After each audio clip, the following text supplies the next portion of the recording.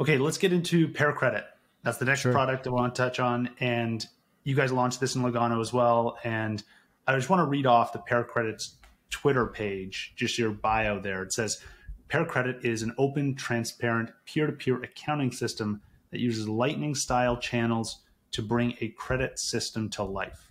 So, first, can we break down that sentence? I really want to learn more about specifically how the accounting system works, why Lightning style channels rather than Lightning channels, and then what kind of credit system you're imagining here. Sure. So for people that follow me, they know I've been talking about credit or tokens on Lightning at least for a long time. I was I'm not a pioneer because I wasn't the one that doing any of the actual pioneering as far as technology goes, but I was an instigator in this whole realm and reviving it within the Bitcoin world because at Bitrefill I was very interested in this idea of having instant tokens and taking what's cool about Lightning and seeing if we can make that cool about tokens, and more specifically not for ICOs or alternative monies or weird network inherent tokens or whatever, but because of credit. Um, you know, uh, there's a lot of people going back all the way to 2013, requoting the gold is money, everything else is credit from JP Morgan into Bitcoin is money, everything else is credit. But they always used it in the negative, as in like Bitcoin is the only thing we should care about and everything else is a scam. But credit is not a scam. Trust is useful. Trust will probably always be useful. And I'm more interested in digitizing trust and trying to give people better tools for choosing who to trust and what to trust them with, than I am in pretending that trust is evil. Cooperate. Trust is cooperation. Lack of trust is competition. You need a healthy balance of both. And simply, you can never one person can never compete with multiple people cooperating, and so trust is always going to be useful. And so that's the kind of primitives of why I care about trust and why I care about credit. And I would like to see credit extended to things like gift cards. In other words, not just for representing dollars like Tether, but representing credit from the institutions and things you actually rely on in your day-to-day life. So rather than trusting a bank with your dollars, trusting, your grocery store to have some liability to you for groceries because you prepaid, something like this. Like I'd rather use my grocery store as my bank for my grocery expenses. You know what I mean? And so having the idea of gift cards or gift tokens, having the idea of product tokens, a thing denominated in a product or denominated in a service instead of denominated in a money. These are interesting to me because I think you can create nice aftermarkets if these are bearer instruments. And if you can have a digital aftermarket of all the things, you can have a highly, automatic market, and you can really have everything competing, and you can have supply and demand really expressing in like an ideal free market. This is where the roots and underlying interest for me in all this technology.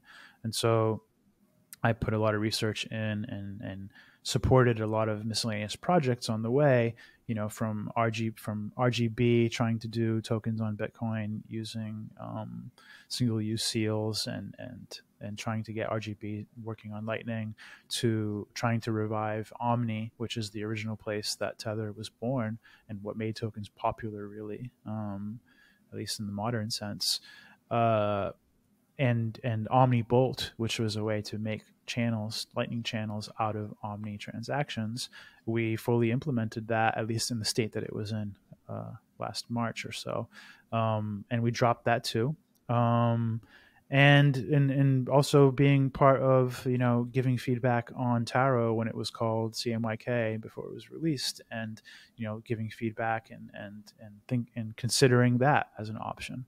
But by last March or April, I forget what it was, but looking at the whole environment, I started to become very uncomfortable with the idea that, like, well, if we're going to support Omnibolt, and now Taro is going to say that Omnibolt is bad because it's like Bitcoin bloat, and they're going to have a whole narrative war with Omnibolt.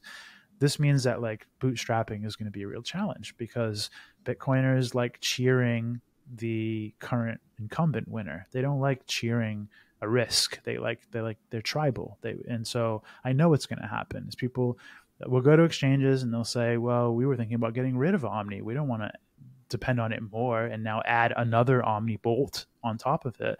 And then wallets will say the same thing. Like, why do I don't want to add all this. I'm having trouble enough adding Lightning. And you want me to add another Lightning? And then they're going to say, oh, well, just wait for Taro. Like Lightning Labs is the real deal. They're the thing. And then it's just going to be this whole narrative war and bootstrapping problem and stagnation. And then looking at Taro, I was like, well, fuck, like, I actually think the Omnibolt design kind of makes more sense in some ways. And so are we going to support both? What's the complexity of a user experience where you support multiple token networks in your app?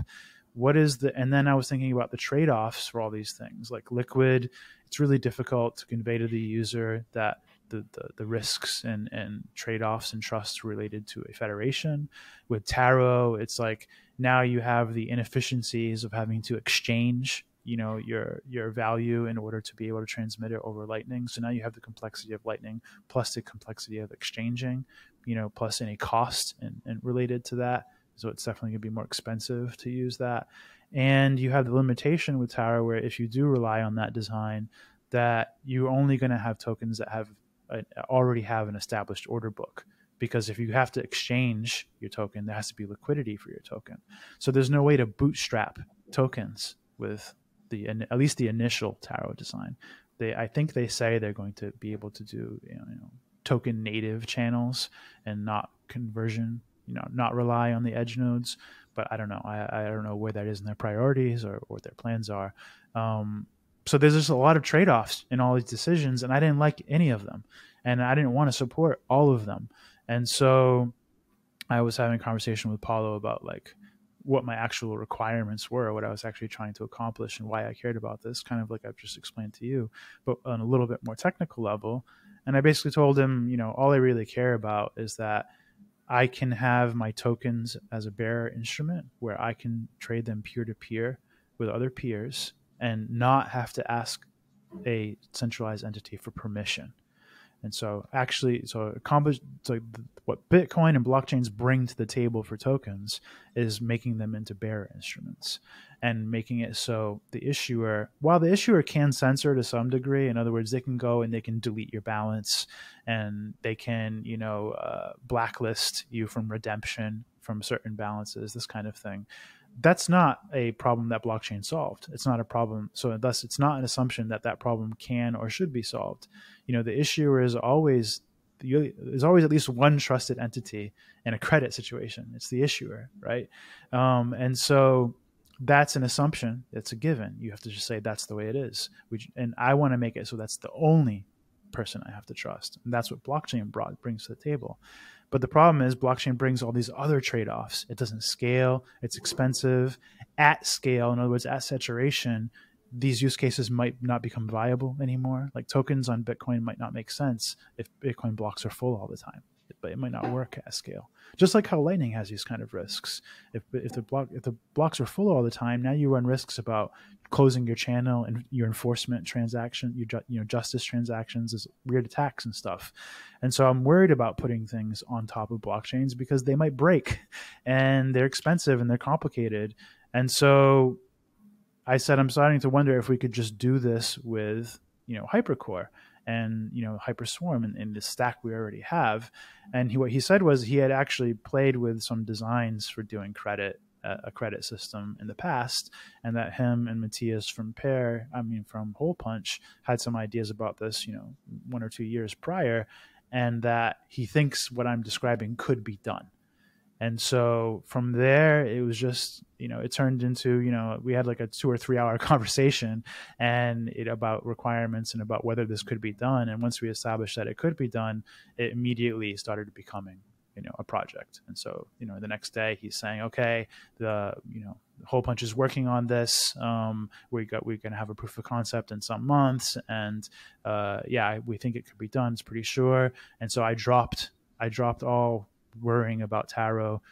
We totally gutted out. We had the implementation of Omnibolt we had in Bitkit at the time, and removed all the token stuff. And that's why Bitkit was released without any kind of token tech in it, because we are confident now at this point, you know, say 9 months later since been working on Pear Credit, that this is the way to properly do tokens. And so as far as what Pear Credit is, that's the history of it and why we're doing it, and how it came to be, and that kind of stuff.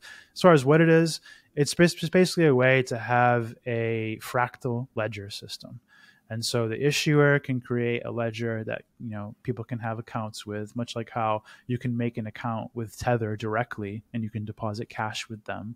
And each issuer can have whatever requirements they want for having a direct account with them.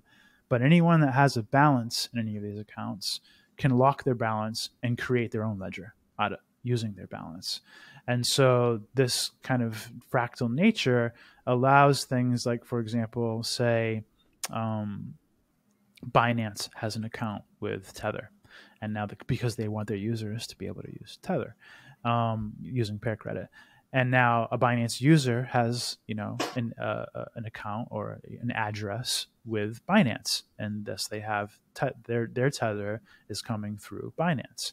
But this is all, you know, provable. In other words, it's all rooted to the core. It's all cryptographically provable who owns what.